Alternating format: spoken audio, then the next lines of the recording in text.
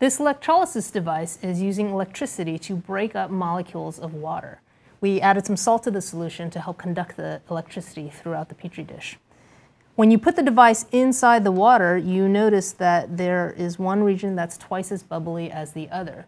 The formula for water is H2O, and there are actually 2 hydrogen atoms for every single oxygen atom.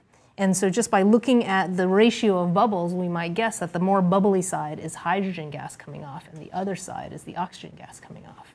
The cabbage juice actually helps confirm this, because cabbage juice tells us whether a region is acidic or basic, which actually means whether a region is rich in hydrogen ions or lacking in hydrogen ions.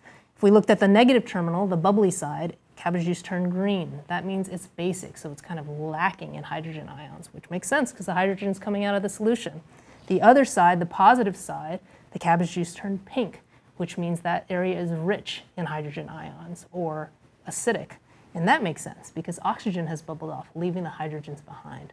So you can see with this simple device, you can actually break up water pretty easily into its component parts, hydrogen and oxygen.